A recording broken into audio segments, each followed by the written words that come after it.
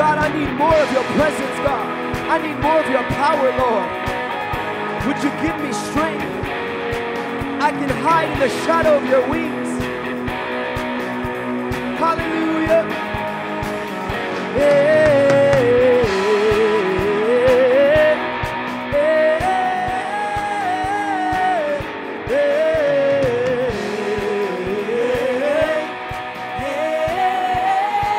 lift it up and say,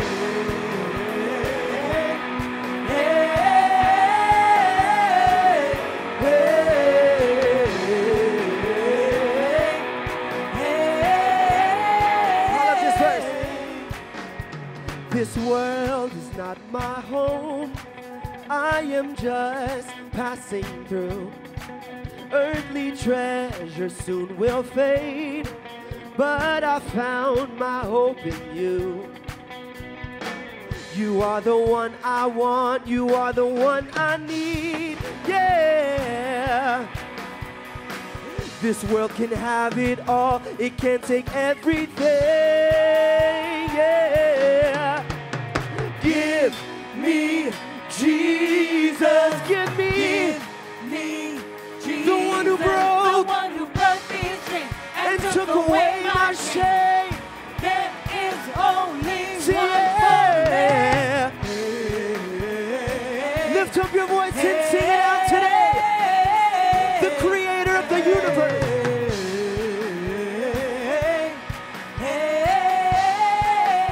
Sing this world. This world is not my home. Is that anybody's heart? I'm just passing through. Earthly treasures soon will fade, but I found my hope in you. You are the one. You are the one I want. You are the one I need. Yeah. This world can have it all. Sing, give me Jesus. Give me Jesus. Give me Jesus, the one who broke these chains and took away my shame. There is only one for me. Hey, hey,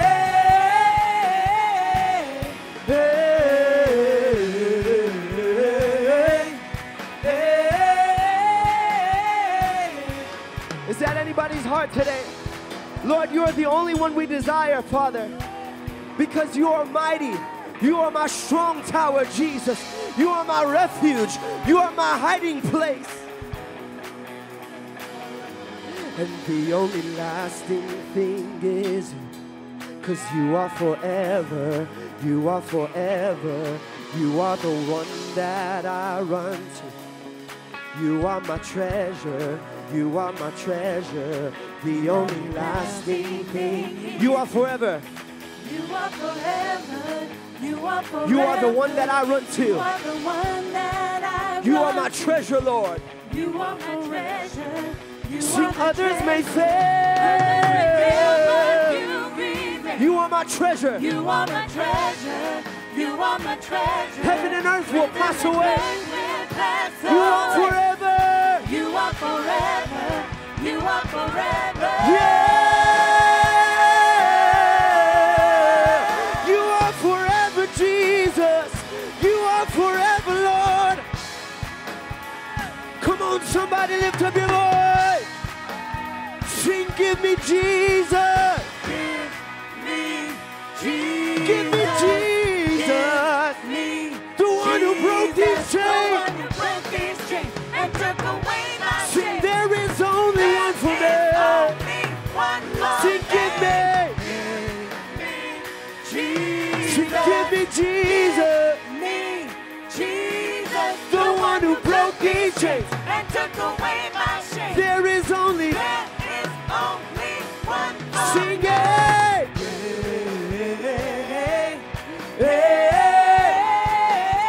God, we give you all of the honor and the glory today, Lord. With no reservation, God. We lift up our voices. We give you the fruit of our lips today. Hey, hey, hey.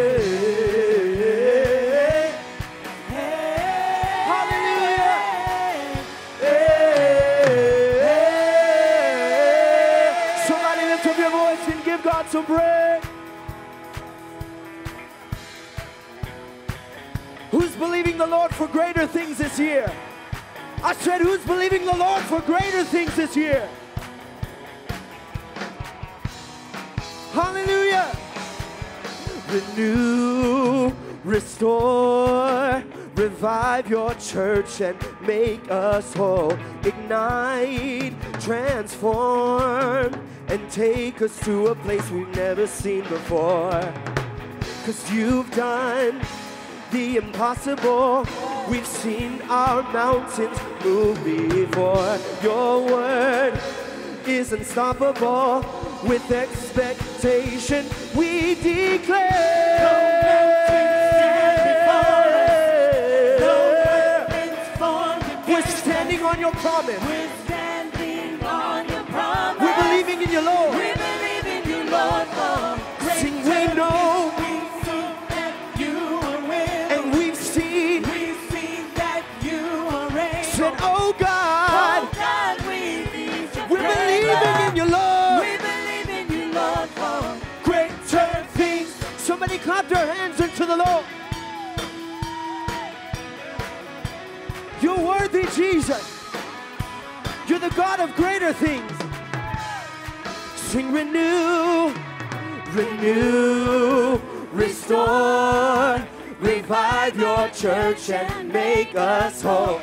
Ignite, transform, take us to a place we've never seen before. 'Cause you've done the impossible. the impossible. We've seen our mountains move before. Your word It's unstoppable. It's unstoppable. With expectation we declare, no mountains Stand before and us. no weapons. No weapons formed We're against standing us. on your promise, Lord. We're standing on your We're promise. believing in you, Lord. We believe in you, Lord, for greater Sing, we know. things. We know that you are willing. And we've seen, We see that you are able. said, oh God, Oh God, release your we're favor. believing in you, Lord. We believe in you, Lord, for Greater things. Come on, somebody, are you ready for greater things this year? It might require greater consecration and greater sacrifice and greater devotion. Is there anybody willing to go into deep places? Is there anybody willing to go into deep places?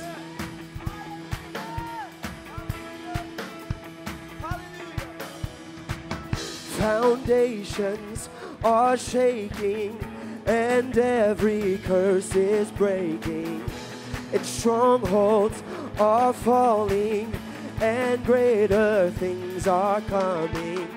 Foundations are shaking and every curse is breaking. strongholds Strongholds are falling. and greater things, and yeah. greater things are Sing coming. foundation Foundations are shaking. and every curse. And every curse is breaking. Sing strongholds. Strongholds are falling.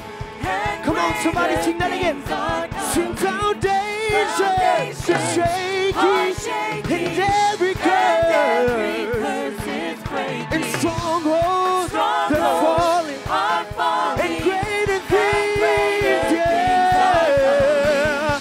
Somebody lift up your voice.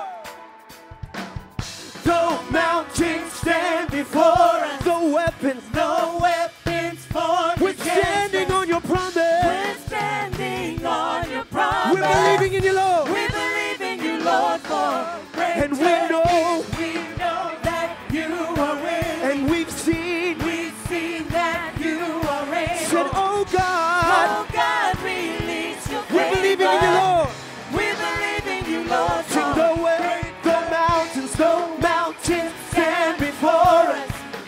no weapons formed against We're standing on your promise, We're Lord. standing on your promise. We're believing in you, Lord. We believe in you, Lord. for And we know, greater things. and we know that, You are willing. and we've seen, We see that you are able. said, oh Oh God, God, release your favor. we're believing. We believe in you, Lord. for Come on, somebody, is there anybody with a cry, with a desperation in their spirit?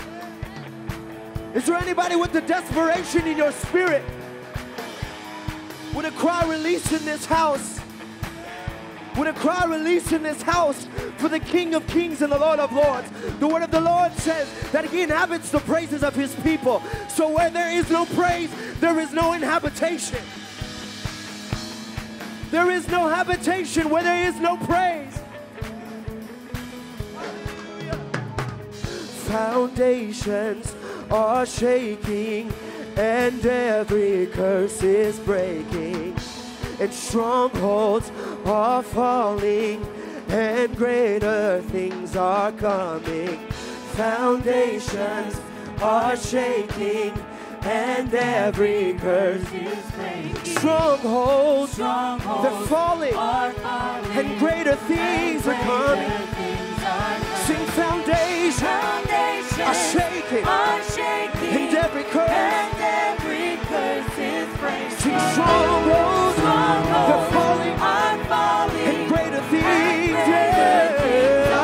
Sing foundations are shaking and every curse is breaking. Sing strongholds they're falling and greater things are coming. Sing foundations they're shaking and every curse is breaking. I said strongholds must fall now and greater things are coming. So foundations are shaking at the mention of your name. And every curse is breaking. I said strongholds are falling and greater things.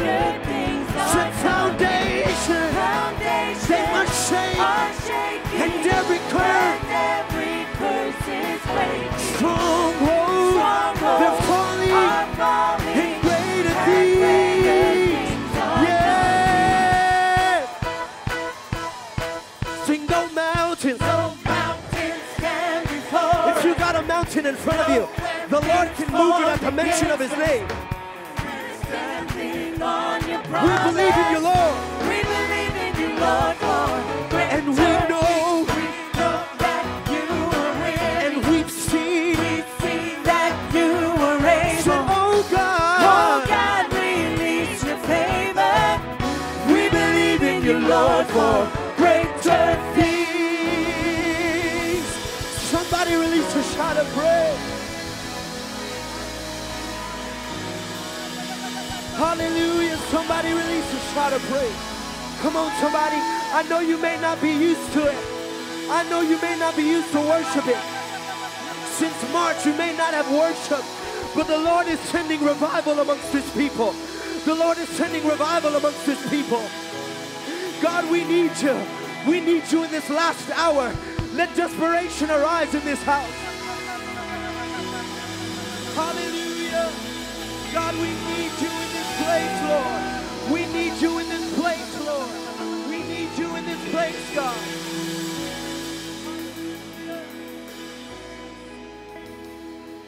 Come on, somebody, everybody who's lowly in spirit, would you lift up your hands if you're lowly in spirit? If you need God in your life, if you're battling the spirit of fear, if you're battling the spirit of anxiety, everything changes in the presence of God. Things happen in the presence of the Lord. God, we need you. Would a cry arise in this place? Father, we need you, Lord. Hallelujah. Would you just lift up your hands and begin to talk to Him? Say, God, I need you, Father. I haven't been where I've needed to be, Lord, but it changes from this moment on, God. I'm going to worship you. God, we need you in this place today, Lord. Hallelujah, hallelujah. Oh, Jesus, you are worthy, God. Yes, Jesus, hallelujah. Thank you, Lord. Yes, God. So I've come to meet you here. I'm better right here. I'm better right now. I give you all my fear. lay them right here. I lay them down, and I put my trust in you. Yes, I put my hope in you, and I put my faith in you. All for your glory. Is that your prayer? Sing, I've come. Yes, I've come to meet you here. If I can just touch the hem of your garment, Lord. I'm better right here, and I'm better right now. I'm better right. There's no place I'd rather be than in your presence, God. I give you all my fears. God, I want to experience you in ways that I haven't before, Lord. Touch my eyes that they would be open, God. I lay them Sing, down. I put my trust. I put my trust in you. Sing, I put my hope in you. I put my hope in you. Sing, I put my faith in you, Lord. I put my faith in you. All for your glory. For your Come on, somebody, glory. in the deep, deep places. Sing, I put my trust in you. I put my trust in you. I may have been putting it in other things, God, but today it's different. I put my I hope. put my hope in you. God, my faith doesn't come from my job or from my friends or my family, I put but my it comes from you, Lord. faith in you. All for your glory. For your glory.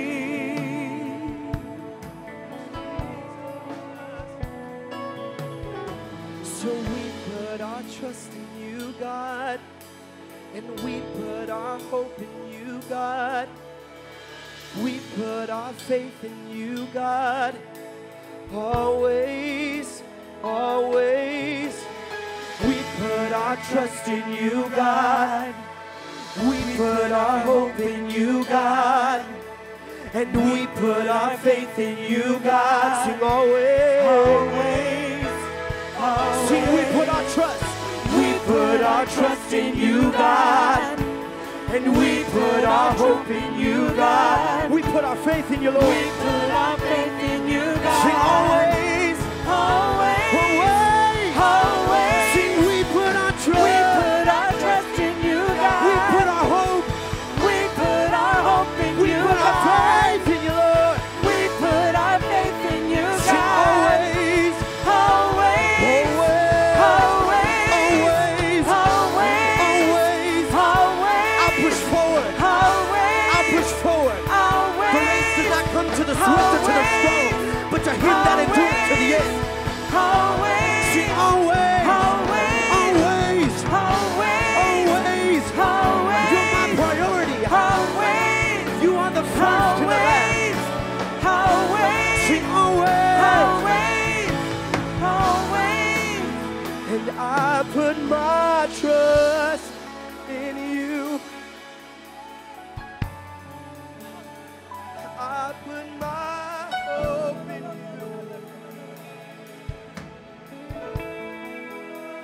God, I put my faith in you.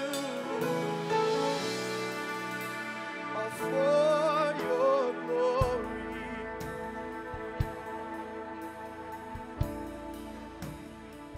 You see, as I've grown deeper in my faith in the Lord, I used to hear stories in the early 1900s where they would experience the God in ways I haven't seen yet, where they would want to and desire to tarry in the presence of God for hours. And I'm saddened in my spirit and in my heart that that's dissipated, that there's no longer a craving and a desire to be in the presence of the Lord for hours when He's been such a good God.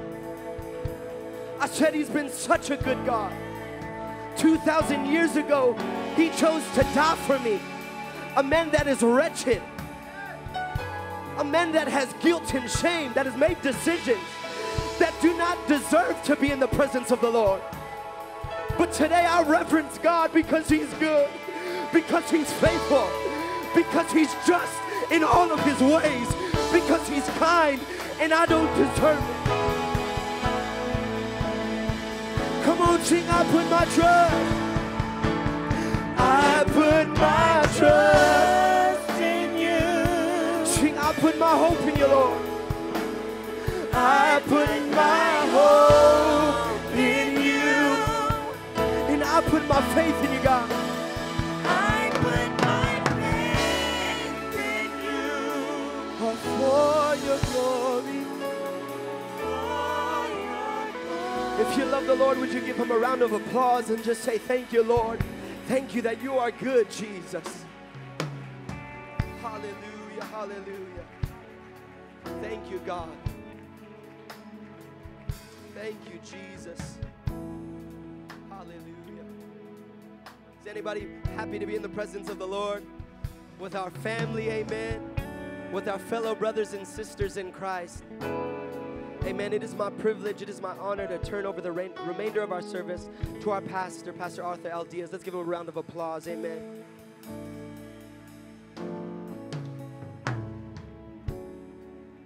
Amen. Praise the Lord, everybody. Praise the Lord, everybody. Isn't it good to be in the house of the Lord?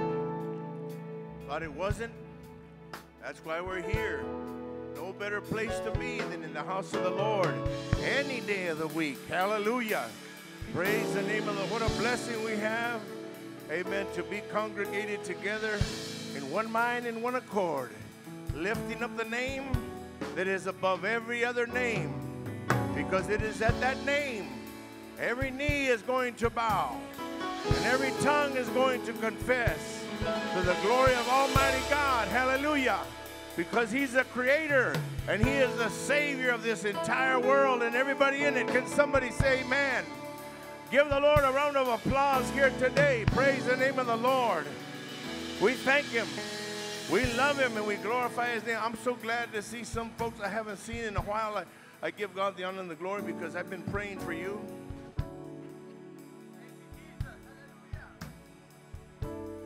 Been praying for you, and I'm glad you're here. That's all I got to say. God bless you. Amen. You're our honored guest for those that aren't regular attendees or members of this church. Amen. But right now, without touching anybody, just turn around and just say hi to everybody around you. Tell them, God bless you. Así nomás. God bless you. Amen. Praise the name of the Lord. God is good.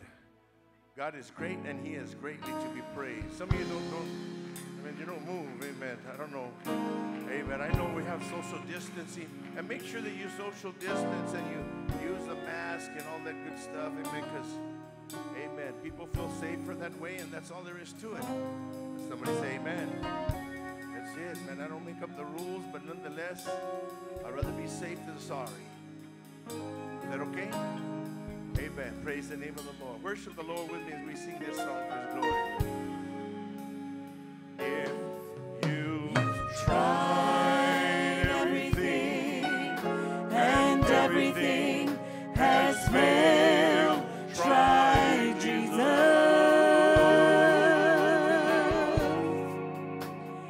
If you've tried everything and everything has failed, try Jesus. He'll be your dearest friend. He'll go with you till the end.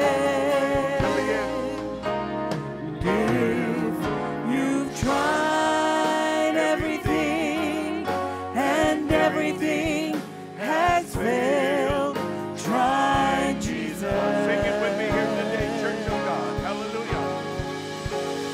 If you've tried everything, see, there was a time I tried everything, and everything I tried everything has failed, that was under the sun at that time, and it got me nowhere. It was destroying my life, my health, my family, everything around me.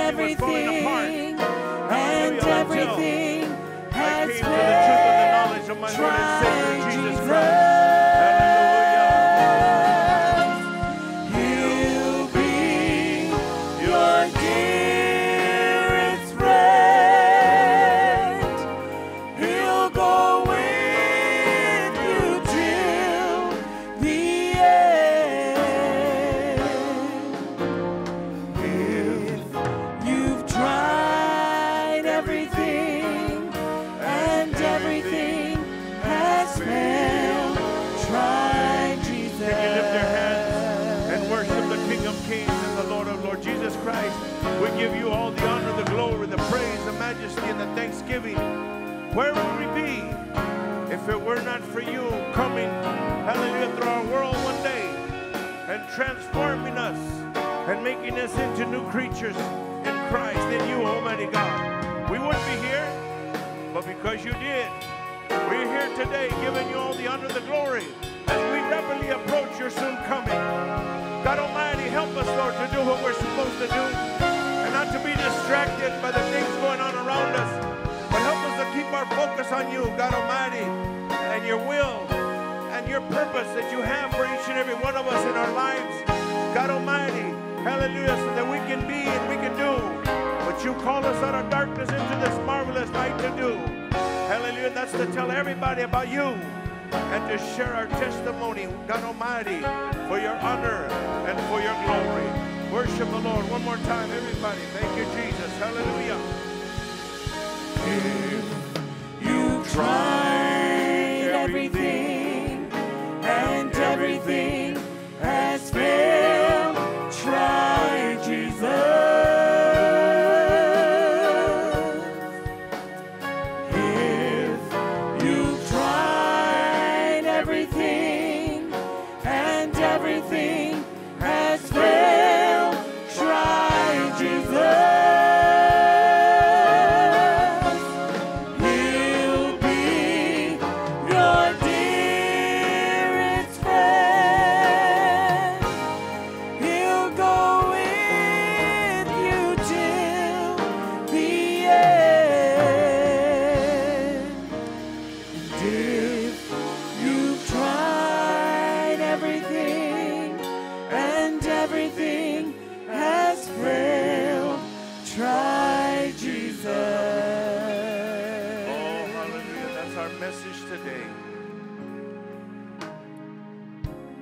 Can't help but getting sentimental when I sing this song, because it reminds me.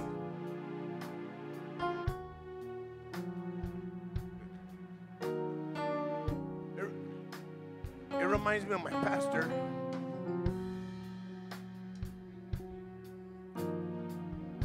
My pastor would sing this song when I was young in the Lord, back in the 80s, and he would sing it, and he'd be playing the organ, and he'd be singing this song for an altar call, and I was just barely giving my life to the Lord.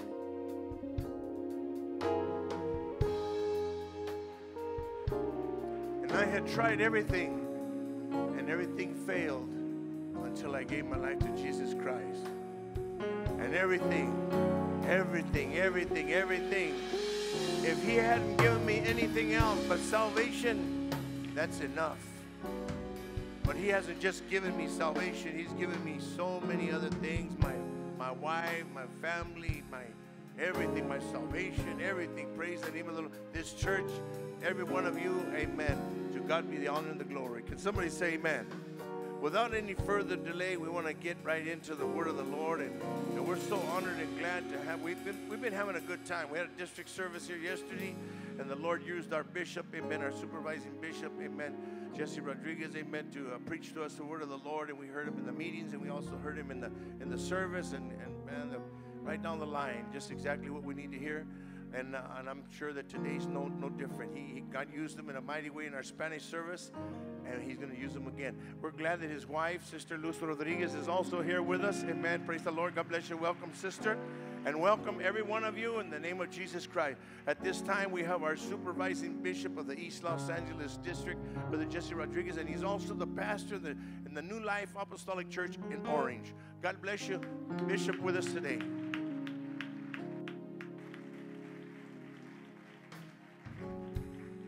Praise the Lord, everybody.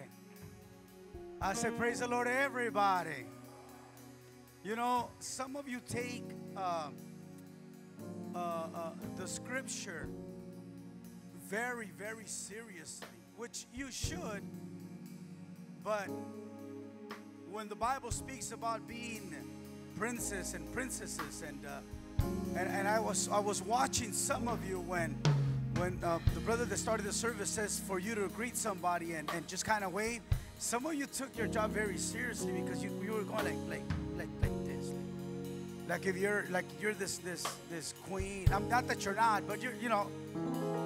So I believe that we might as well begin to practice who we really are, and the world should know who we are, because before long the trumpet is going to sound, and you and I will be taken up to heaven. Blessed be the name of Jesus. I tell you, it feels good to be in the house of the Lord, and I am honored to be here. I want to thank God for my wife that is able to be with me today. I also want to thank Pastor Diaz and Sister Sylvia for the invitation they made us. It feels really good in this place. It really, really does. And hey, I'm so glad. I am so glad that I'm here. If I haven't seen you, you weren't here yesterday, or you didn't watch our service online, let me just say this: Happy New Year. And I pray that this is a better year than last year. As a matter of fact, I'm going to prophesy and say you will have a better year 2021 than you did in 2020. Blessed be the name of the Lord. Pastor, I too remember Pastor Hernandez. I still remember his teachings. I still remember his counsel. I was able to work with him in a couple of administrations, and he always taught us something. Always taught us something. Even when he was quiet, he taught us something. So I think his memory will always live on as long as you and I keep his memory alive. We are who we are, first because of God, and second because of the men that God used to pour into our lives. Blessed be the name of Jesus. So I am blessed to be here today, and I believe I have a message for those of you that are still trucking along, those of you that are still moving forward. I'm sure that you haven't gotten this far because there was no struggles in your life. I believe that you've gotten this far because the struggles in your life have made you stronger, have made you a little bit less afraid. So today we congratulate you for being here. Today I'm going to ask you to please open up your Bibles to the book of Acts. The book of Acts. And some of you might be thinking he's probably going to speak from Acts 2:38. Because some of us, that's the only verse we know, Acts 2:38. But we're going to go to the 20th chapter. The book of Acts chapter 20 and verse 24. And this verse, while you find it, talks about how Paul felt after he took a look at his life and the struggles that he dealt with, and the things that he went through, and the challenges that he faced. These are the words of Paul in the book of Acts chapter 20 and verse 24. This is what he says: However, I consider my life worth nothing to me. After I go through all that mess that I went through, and in my mind I relive it, I consider my life worth nothing to me. He says, my only aim is to finish the race and complete the task the Lord Jesus has given me. The task, here's the task, of testifying to the good news of God's grace. Paul is saying, I am going to use my adversity. I am going to use what opposed me to get to where I am today. I have set up a goal, so therefore I don't care what happens to me. I've already set my mind on that goal. I consider my life worth nothing to me. I have a purpose, and my purpose is to finish my race and to fulfill the task that I received from Jesus Christ. So today's message or today's title will be Finishing Well. I want to finish well. Let us go before the Lord asking Him to bless us today. Heavenly Father, we thank you once again. We thank you for your goodness. We thank you for your mercy. We thank you for your grace. It is your power, God, that has kept us moving forward all these years that we've been serving you. We faced obstacles, Lord. Many times we might have even thought of going back where we came from. But something within us, God, told us you got to keep moving forward. Your testimony is going to help someone along the way. Your family is going to be blessed because of the effort that you are making to move forward. Church, let me tell you today that our day of redemption is near. That the rapture of our church is near. It is to your benefit and to the benefit of your family for you to finish this race well. Heavenly Father, be with us today. Anoint my mind, my heart, and my lips, Lord. And let me bring forth this message that you have placed in my heart. I ask you this in Jesus' mighty name. Amen. You may be seated, giving God some praise. Hallelujah, hallelujah. It's just so good to be able to be in the house of God. I don't know how long it's been for you to come back in the building, but it was a while for us. And even though it was okay to meet in the parking lot, and if it was okay that people got to hear the message, it isn't like being in the house of the Lord. There's nothing like it. It's nothing like. It's kind of like reading the Bible. I know that we have all these apps. I know that we have all these ways and these reading plans and all these other stuff. But I still believe that the best way to read the Bible is in paper, for you to open it up and go through Scripture. So coming back into the house of God is a tremendous, tremendous blessing. And as I mentioned earlier, I am blessed to be here. I almost feel at home. I was here yesterday, spoke in the small chapel, spoke here. We spoke in the Spanish service, and now I'm here. I think I'm going to come back next week. I don't know. You all have an awesome pastor. You have an awesome first lady. Yeah, give God some praise for the men of God. Pastor Art Diaz and myself, we can relate to a lot of things, but because we come from the same lifestyle. Stuff he went through, stuff that he's going through, I've gone through, and I'm going through as well as many of you.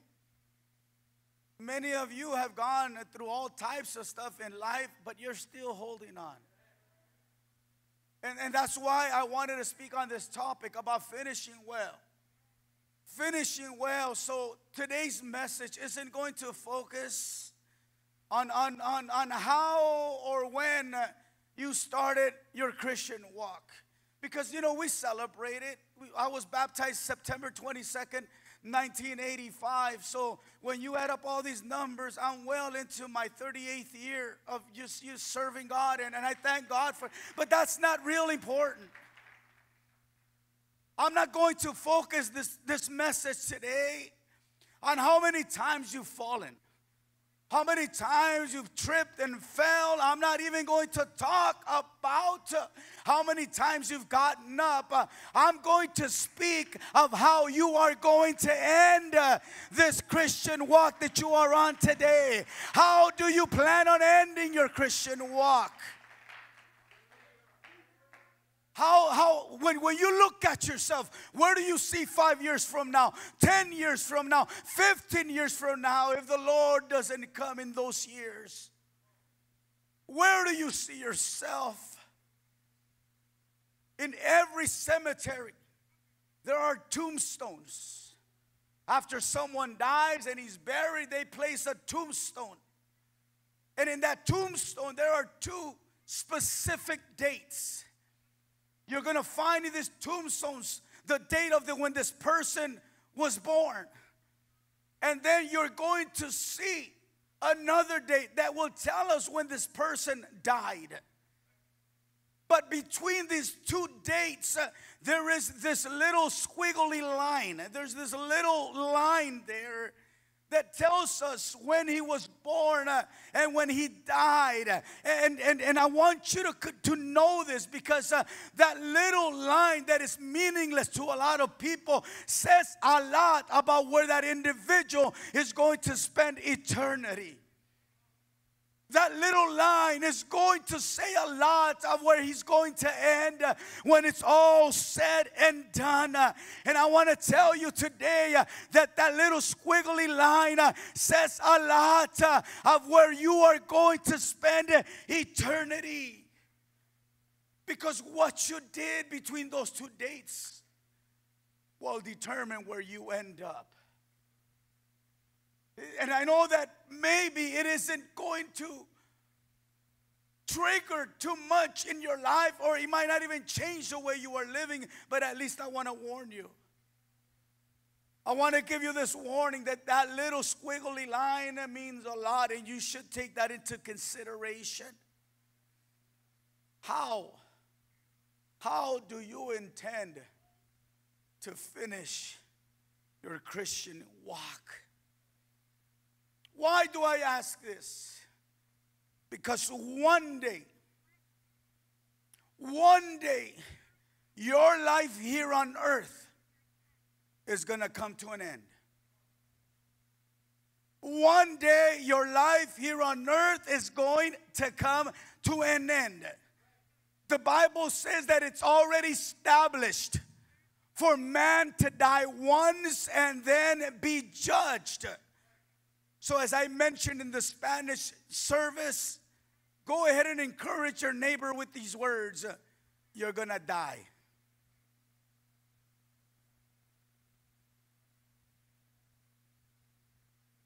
Sounds funny, but it's true. You're going to die. I'm going to die. We're all going to die unless we are taken up in the rapture before we die.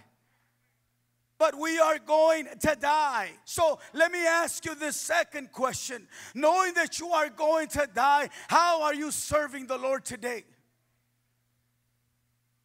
What is your relationship with Jesus Christ today? I know that we have visitors here today, and the question is to you as well. What is your relationship with Jesus Christ today? And although this message is for the church, because I want to wake you up and let you know that it is very important for you to stay connected to God. What is your service to God like? What is your commitment to God like? What is your life before God like? Solomon, in the book of Ecclesiastes, chapter 9 and verse 10, tells us something so true. Because right now, you can do things. There are people in hospitals, they can't use their arms anymore. They can't use their legs. They can't get off that bed. So this is what Solomon says. Whatever your hand finds to do, do it with all your might. For in the realm of the dead where you are going, there is neither working or planning or knowledge or wisdom. Hallelujah. So if you're going to praise, make it count. Praise God. If you're going to worship, make it count. Worship God. Because where you are going, doesn't say because where you might go, where it's possible that you might end up. It doesn't say that. It says where you're going, which is the grave. Where you are going, in the realm of the dead, there is neither working. Wow. No overtime. No planning. Oh, tomorrow, there's a lot of planning going on. Tomorrow I'll give my life to Jesus. Tomorrow I'll go ahead and start this project. Tomorrow I'll get right with God. Can you honestly say that you will be alive tomorrow? Whatever your hand finds to do today, do it with all your might. Do it with all your heart. Because where you are going, in the realm of the dead, there's no more working, no more planning, no more knowledge, and no more wisdom. So everyone who is in Christ, including myself, we have a before and we have an after. We have a past life. Do you remember your past life? You remember what it was like? Can I say that by the grace of God, you're still alive today? Because God had another purpose for your life. They didn't take your life. The drugs didn't take your life. The devil tried to kill you, but God kept you alive because there was a purpose for your life. We all have a before. You see me here today, but I have a past. I have a past. I have a before life. And we all have an after. We all have a before and we all have an after. So I'm going to go ahead and ask our brother to place the scripture found in Ephesians chapter 2 and verse 12 and 13. Because it's something very, very important of what Paul says here. And he says, remember that at that time. Remember that at that time. I'm reading from the NIV, so it might show there a little bit different. But it says, remember that at that time, before you knew Christ, before you accepted the gospel, remember that at that time you were separate from Christ. You were excluded from the citizenship in Israel, and you were foreigners to the covenant of the promise. You were in this world without hope and without God. If you are already in Christ, this was your past life. If you have not accepted Christ as your Lord and Savior, then you are still living in that life. You were separate from Christ. Separate from Christ. Not only that, you were excluded from the citizenship in Israel and foreigners to the covenants of the promise. I don't know if you've ever been excluded of something that you thought were part of, and all of a sudden say, not you, brother. That's muy feo. No, I'm only kidding.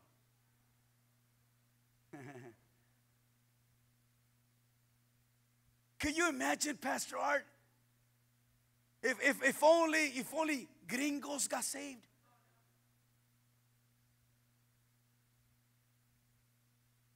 If only thin people got saved. If only Pastor says that'd be messed up. If only handsome people got saved. Richie, where's Richie? Where would he be? Excluded. Not you, that's muy feo. We were excluded from the covenants of the promise. We were in the world. No, you know why we try to take our lives? Because we had no hope. Not only did people tell us that there was no hope for us, for some of us, our own parents told us there was no hope for you. You're a lost case. You're going to die in the streets. You're going to go ahead and OD. You're going to do this. You're going to do that. I don't know if someone can relate with me, but there was times when I got home and I don't even know how I made it home. I was in this world without hope and without God. That was my before. But now verse 13 says the following. But now in Christ, now in Christ Jesus, the blood of Christ has brought you once who were far away near. Blessed be the name of Jesus. And thank you for Calvary. Thank you for the blood shedding on Calvary. I have been made near. I'm no longer a foreigner. I'm no longer a stranger. I'm no longer excluded. I can walk into the presence of God and enjoy His presence.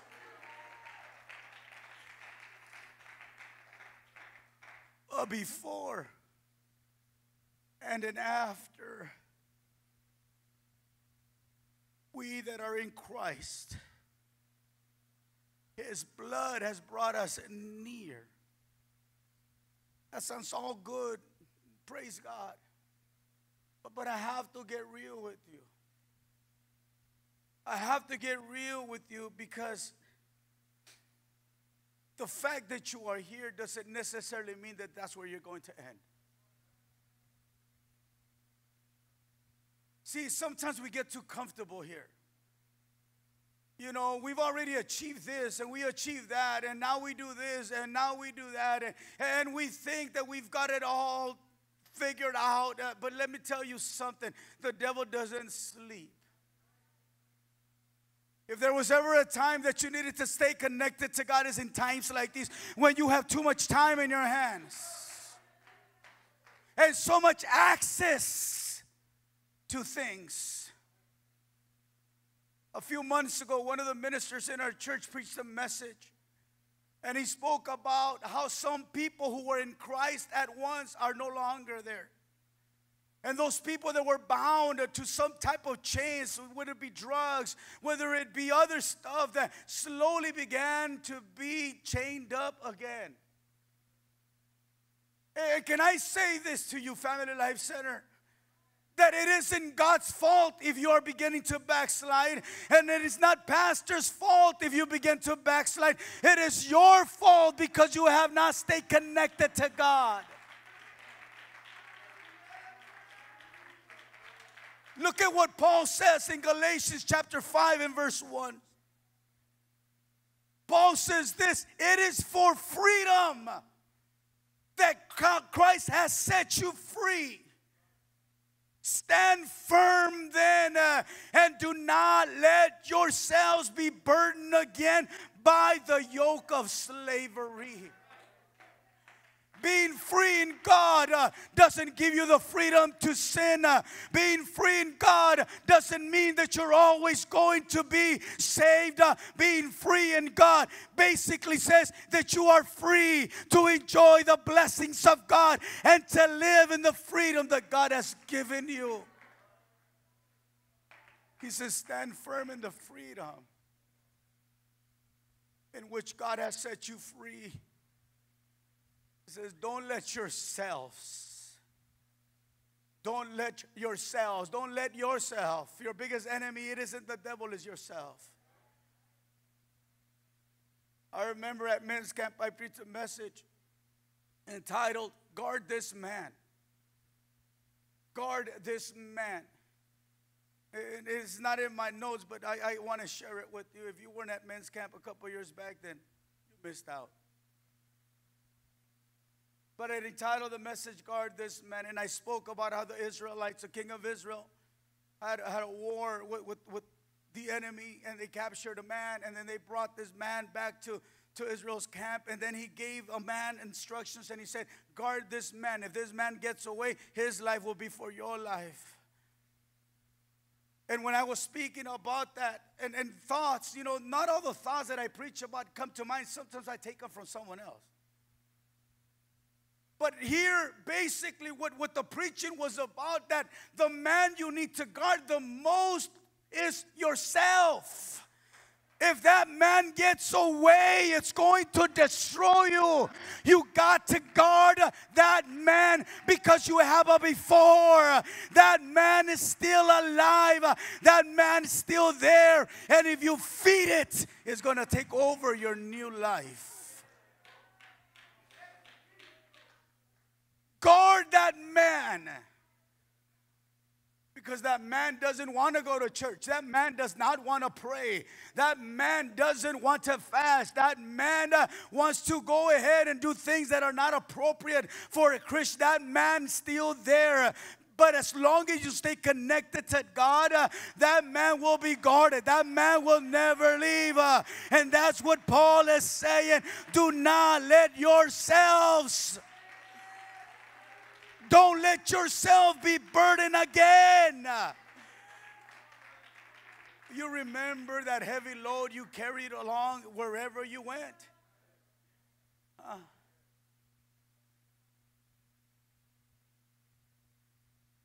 I was thinking about saying something, and I was fighting in my mind whether I should say it or not, but I'm going to say it. You know why so many of us cholos are hunchback? Because the burdens. Is this water mine? Yeah? Okay.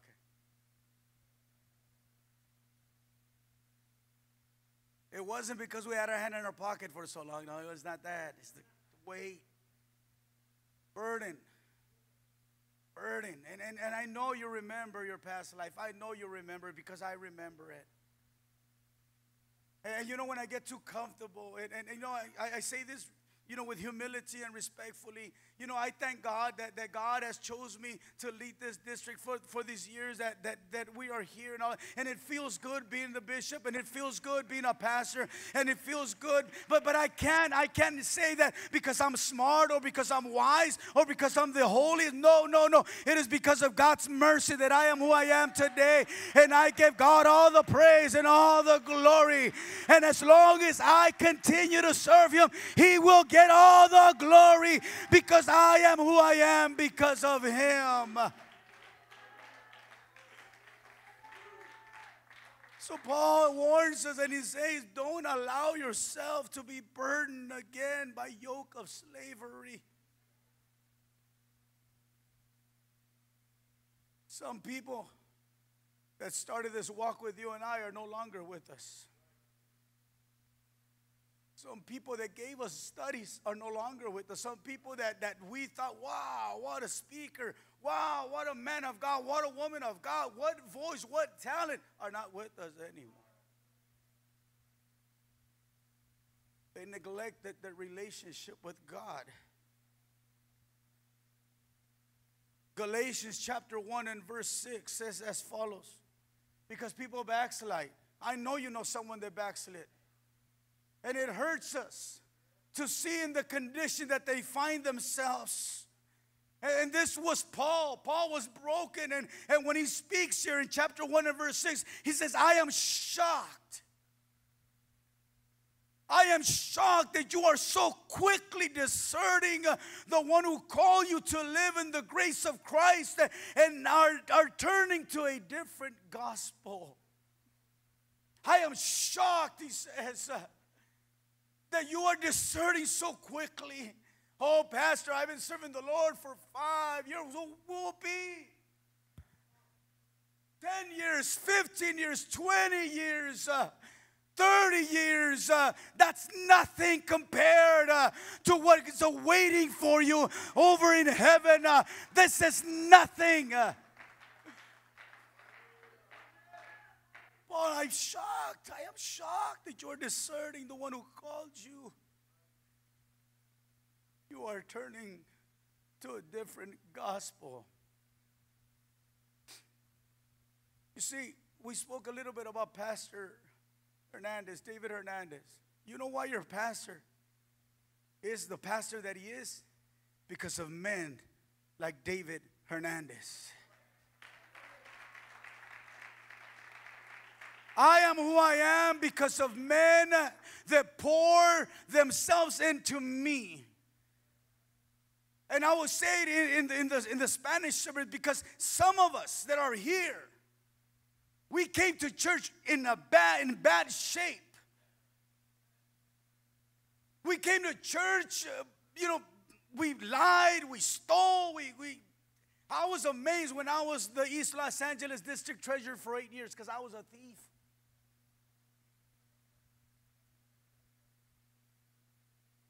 Before, yeah, of course, before. was. And trust in me. with the district's finances and how God changes.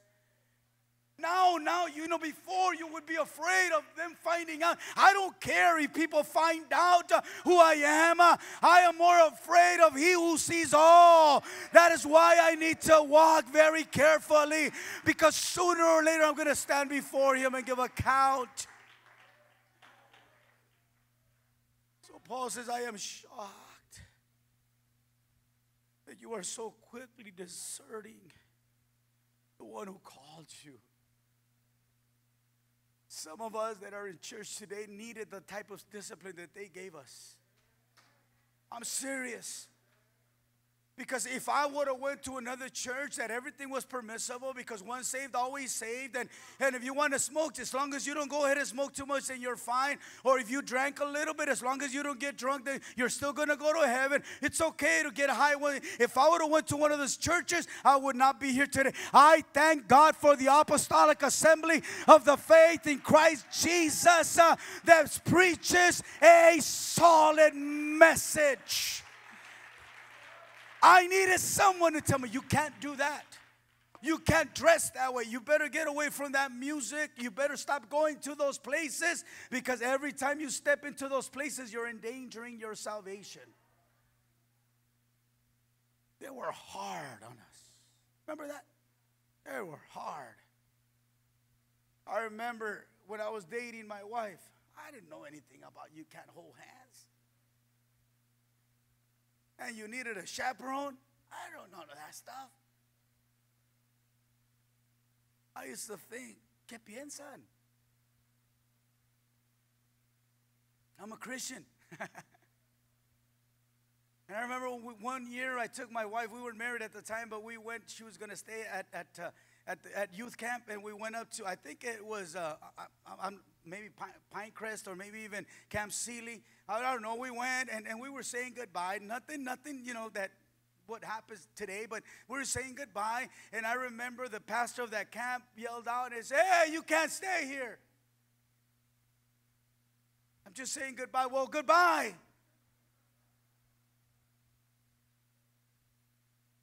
Get on your way.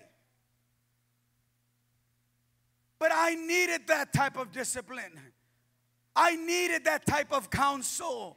And because I held and I stood firm in the things that I was taught, blessed be the name of Jesus. I am the bishop of the East Los Angeles District, because God will honor those that are faithful. If you are faithful in the small things, God will place you in greater things. So Paul is shocked. You started off so good, and look at you now.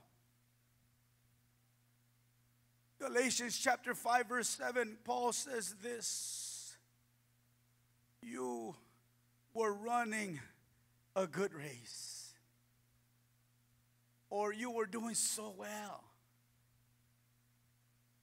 Man, there was potential. You were on fire for God. And then he goes, who cut it on you to keep you from obeying the truth? What happened? You were doing so good. Sometimes I'm shocked because I see how people, try to serve God and what they're doing. And in my mind as a human being, wow, this man has a calling. And you go, but you just go ahead and maybe wait a little bit longer, because God has something to show you. Before you know it, they're no longer in church. And then you wonder what's going on, what happened. You know what happened? There was no true conversion.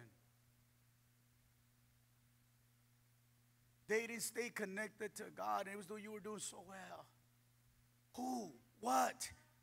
cut in on you to keep you from obeying the truth. What happened? Oh, because there's no love here, I'm going to go to the other church. Oh, because nobody takes me into account, or they don't let me do this, or they don't let me do that, I'm going to go to the other church. And because everything is permissible there. Remember what Paul said, everything is permissible, but not everything is beneficial. Yes, you can. You do whatever you want. But not everything is beneficial.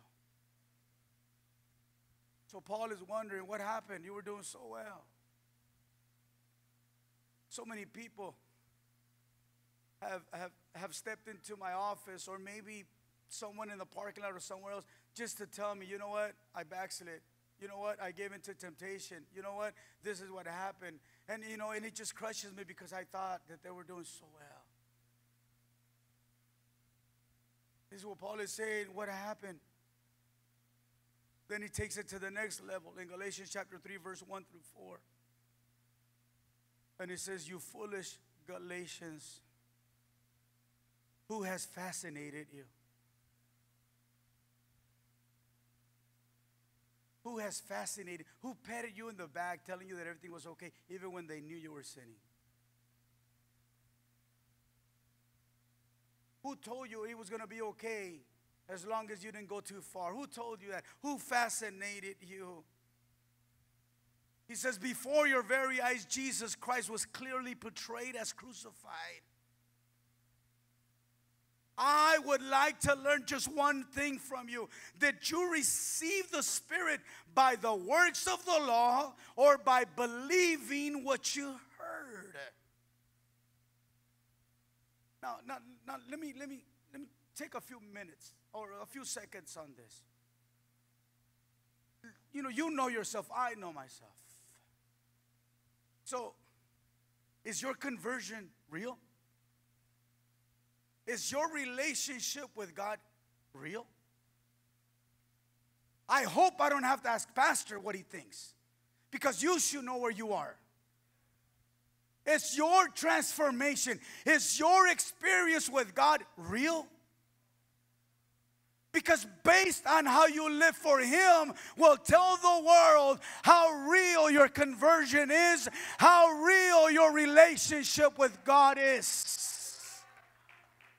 I don't need to ask anybody what God called me for. If God is who called me to this work, He's going to tell me what I need to be doing.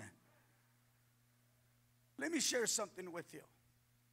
Going back to men's camp, because a lot of things happen in men's camp. Those of you that haven't gone, go.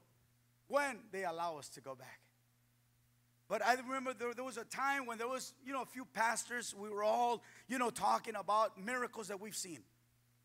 We're all together. You might have even been part of our talk, Pastor Art. And we're there and we're talking and we're asking this, Pastor, what's the biggest miracle you've seen? Well, I've seen, a lame people come and start walking.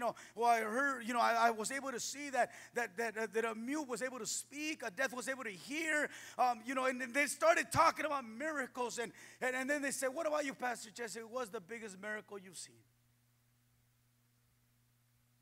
I said, well, I've never seen a blind man see. And I've never seen, someone's hand grow.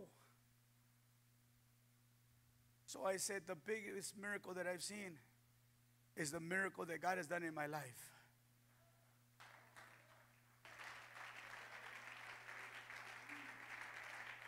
No one needs to tell me if God touched my life or not. I know if He touched my life or not.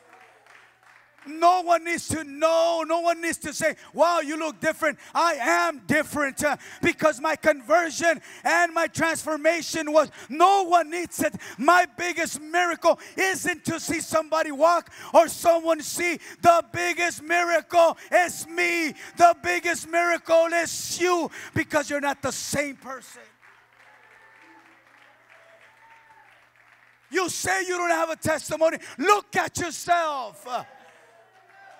Look at what you think now. Look at what you say now. Look at the way you live now. God did a miracle. It was only a miracle that could save you. Because you were a lost case. I was a lost case. No hope, no God. We were going to die. I didn't know if I was going to make it to 30. I didn't know if I was going to get married, if I was going to have a family. None of that did I know. But God knew, and blessed be the name of Jesus, that His promises are true and His call for me is being fulfilled.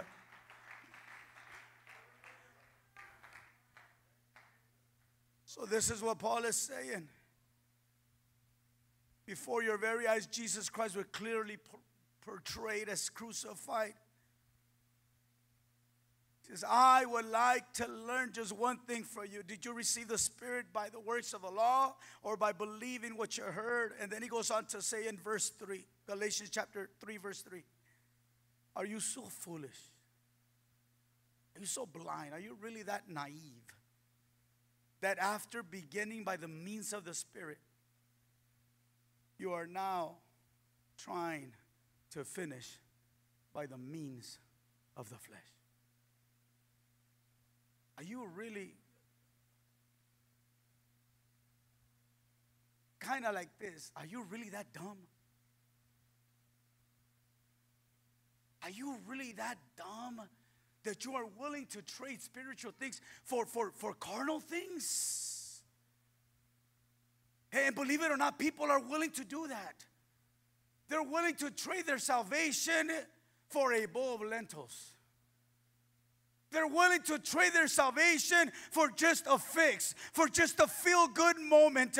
And this is what, are you that dumb that you are trading the blessings of God for the curses of this world? Are you really that foolish? I wish people that are no longer serving God would have heard something like this. Maybe we could have convinced them to stay. Look at the friends, look at family members, look at the people that started walking in the Lord with you. Look at their lives today. Did they gain anything? Are they happier? Are they more fulfilled? Nope. Maybe they got a good job and they got money, but they don't got what you got. And what you got is something that money cannot buy. You can't buy peace. You can't buy joy. You can't buy a home. You'll buy a house. You won't buy a home. You cannot buy a marriage like yours. Only God can do such things. Somebody give God some praise, because it is better to finish in the Spirit than in the flesh.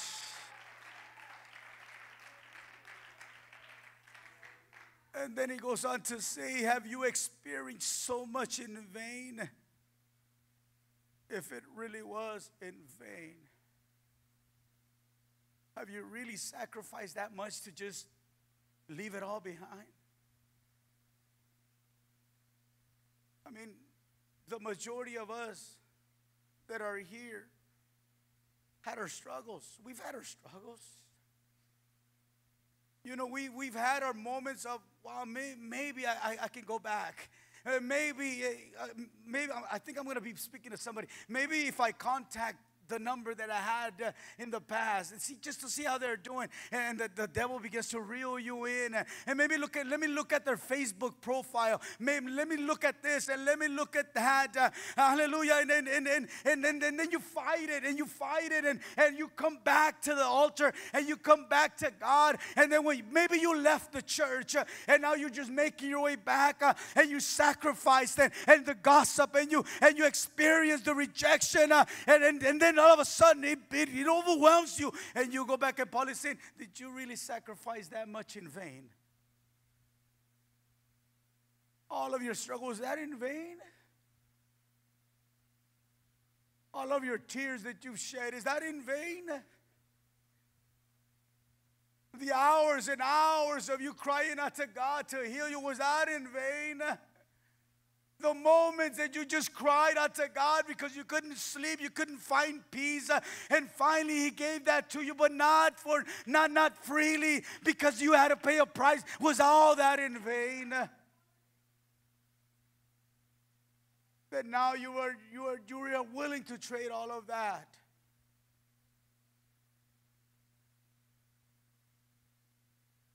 You started in the spirit.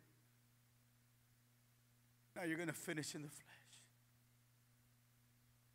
What about all the stuff you've gone through? Again, some of us are here by God's mercy. Man, because we didn't have to struggle so much with the world, with the hermanos at times. Has anybody here ever struggled with the hermano, with an hermano? Face the camera that way.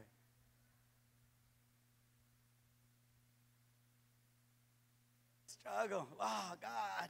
I didn't think there were hermanos like that, but they are. Give me strength. But we're still here. Still here. Moving forward. Have dreams, have hopes. Again, I'm going to say this. The fact that you are here doesn't necessarily mean that that's where you're going to end. You know why? Because every day that passes, your salvation is at risk. There is a devil, and he's after you. And he knows more about you than you think. So every day that passes, you risk your salvation. And if you've been playing around, sooner or later, you're going to be exposed. You're going to think that just because you've been delivered all these times, that God is going to deliver you this last time, and you're not even going to know, but God is not going to be there anymore. That's what Samson thought. I'm going to go ahead and get away just like the previous times. Maybe he even thought this is the last time I play with God. And the Bible says, but what he did not know is that God had already left him.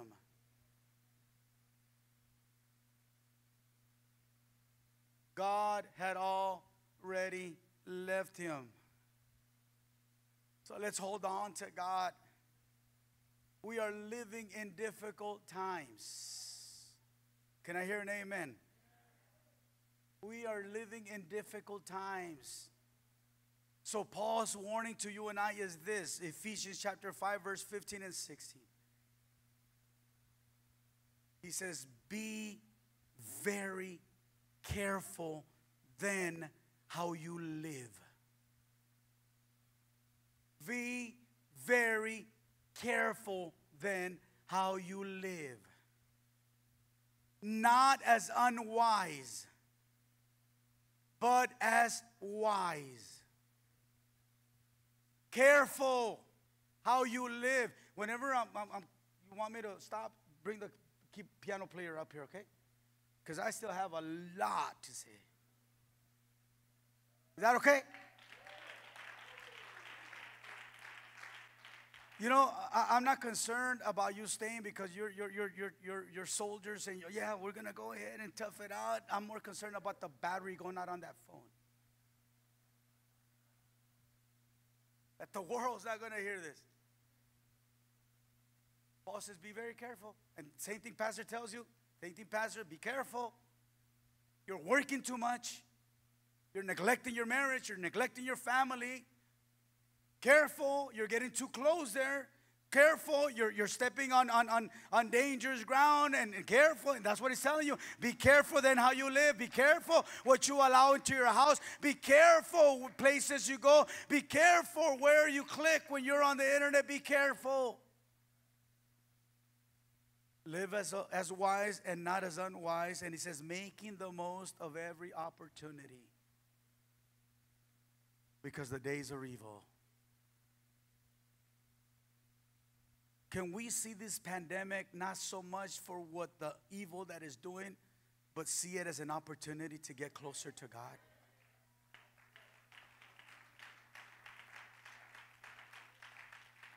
This is an opportunity.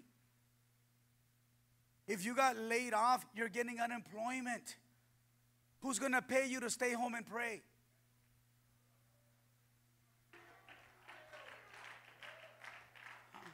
Oh, pastor, I can't fast because I work construction. You got laid off. Start fasting. Read the word. Memorize the word. Then you'll be planted as a tree planted by the side of rivers. You'll grow in God. Use your time wisely. Paul says, we're in a race. We are on a. You gotta look at your Christian walk as a race. And you got to look at it as if a ton of people are running. And this is what he says in 1 Corinthians chapter 9, verse 24 through 27. Don't you know that in a race all runners run, but only one gets the prize? Everyone who competes in the game goes into strict training. If I could change those words, I would say, everyone who competes will be baptized in Jesus' name and become a member of the Apostolic Assembly. Goes into strict training. They do it. These runners do it to get a crown that will perish. But we do it to get a crown that will last forever.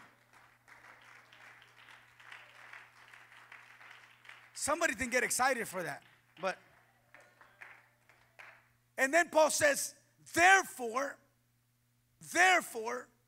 I don't run like someone running aimlessly. I don't fight like a boxer beating the air.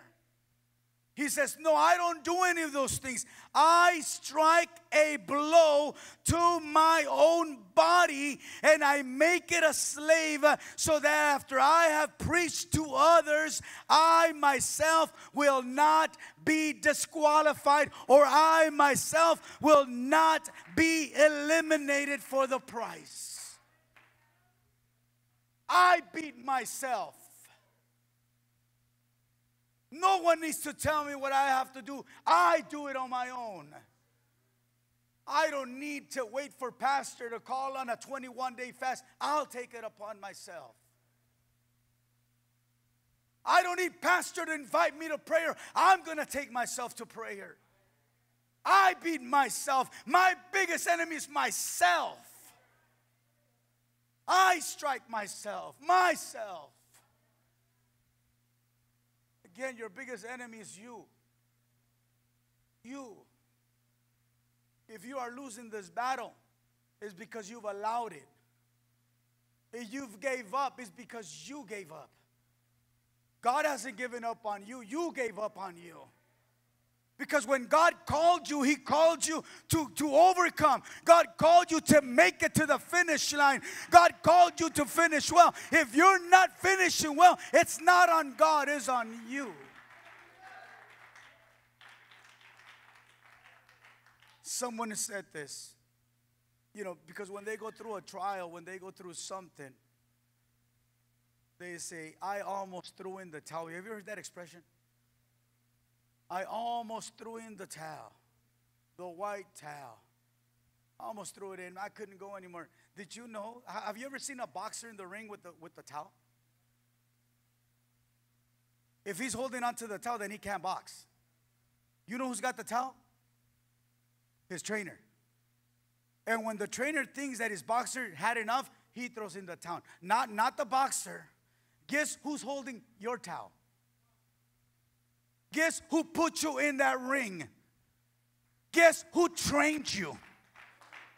It was Jesus, and Jesus has never lost a battle. He's never lost a fight. He's not about to throw in the towel. You know why? Because He trained you, and greater is He who is in you than he who is in the world. He will never throw in the towel for you. If you throw in the towel, it's because you gave up. And you became that boxer that said, no más. No more. But not God. God knows what you're made of. God knows that you can not only take on that on that fight, but you can take on another one. And that fight is going to help you to overcome the other one. God knows it. And when He's done with you, He's going to take you home. When He's done with me, He's going to take me home. So while I'm here, I'm going to keep on chugging along.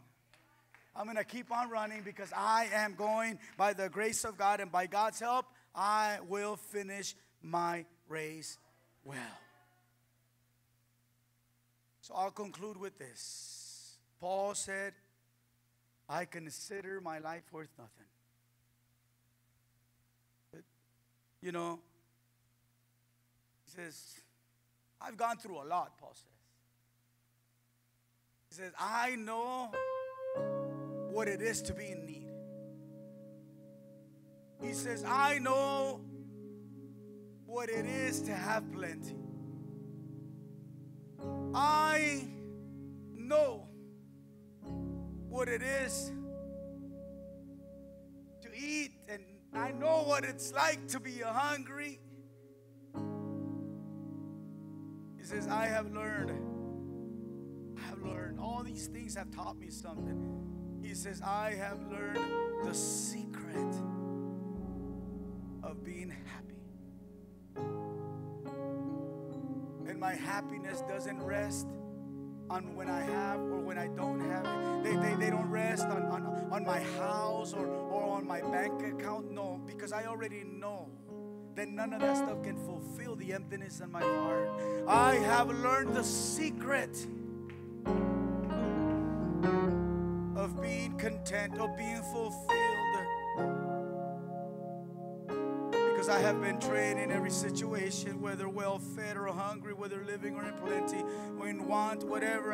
You know why? Because I can do all things through Christ, which strengthens me. I can make it. If God is in me, I can make it. Consider my life worth nothing. I've already placed 2 goals in my life. It says, one is to finish well, and the other is to fulfill my calling. Fulfill my calling. I want to go ahead and fulfill the calling that God has given me. Remember this, church. What you and I want to hear when we meet our Savior is this: well done. Well done, good and faithful servant. You have been faithful with a few things. I will put you in charge of many things. And then he'll say, come and share your master's happiness. God bless you. We love you. Keep moving forward. Finish well. Blessing.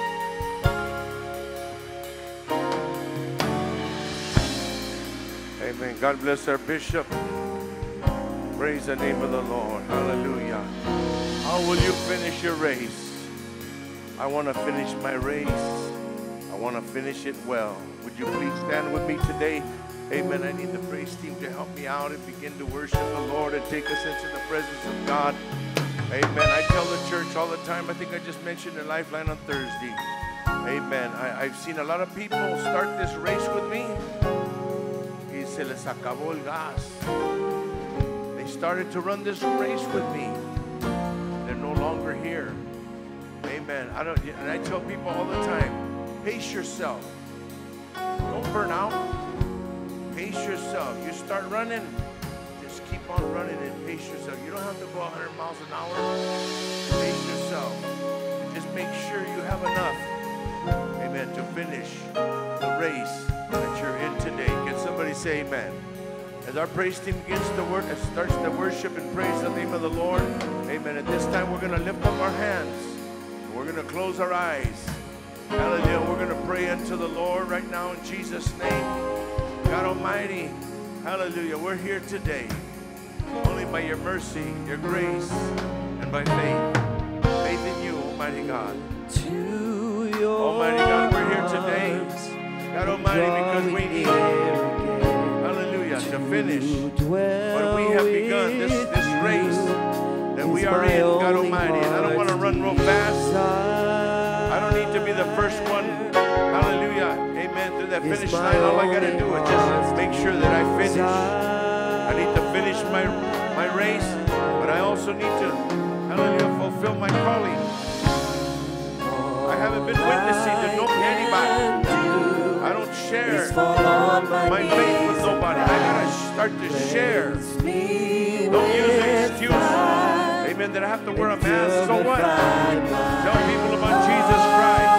Tell them where God has brought you from, what God has done in your life. God Almighty, we need you, Lord. Closer than before. God Almighty, we're nothing. Closer than I've ever We're nothing without you, Lord Jesus Christ. And as we rapidly approach the soon coming of our Lord and Savior Jesus Christ, God Almighty, we want to draw close to you and stay there. Closer than I've ever been. Fasting and reading the Word of God. Nobody has to tell me. I know what I got to do for myself and for my family. God Almighty, I need to stay close to you because the days in which we're living are evil. They're bad. They're not good. God Almighty, we thank you because you are good. It's my Your only Word is perfect. And all I need to do, hallelujah, is apply what I have heard and what we have received here today. Help us to apply what we have heard here today. If we've been convicted, then help us to live according to that conviction and stay close to you. all I can do. God Almighty, for your Is fall on admonition my knees and and cry. the exhortation Cleanse me with and fire, speak it to Lord. us, Almighty God. That you purify my heart. Hallelujah. God Almighty, walk right, stay right, and live right. This present Draw world me close. as we Draw me hallelujah, draw closer to the end of this time, the closer end of this than age, the end of this before. dispensation. Closer than I've ever Help been. us to be closer to you Draw than me we've ever been in close, our lives. Lord. God Draw Almighty, me because we're not, close. nobody needs to tell us what's going on. Closer than We see it. before. We know what's happening. You show us. Closer than I've ever God been. Almighty, help us to draw close to you. Draw me Closer close, than oh we've ever been, Lord. Almighty God. Draw Draw me me close. Closer than before. Closer than I've ever Than been. I've ever been with you, God Almighty. I Draw want to me be close to you, God close to Almighty, you, because that's where I Lord. need to be. Draw me Draw close. me close, God Almighty. Closer than before. Oh, thank you, Jesus. Closer than I've ever Thank you for your word, God Almighty. Thank you for your word. Wrap me in your arms. Wrap us in your arms, God Almighty. Wrap me in your arms. Wrap me in your Wrap us arms. in your arms, God Almighty. Sing, wrap me in your arms. Wrap me in your arms. We praise you, we worship Wrap you. me in your I pray for my brothers and arms. sisters, God Almighty, that we all Sing, wrap me in your finish this arms. race.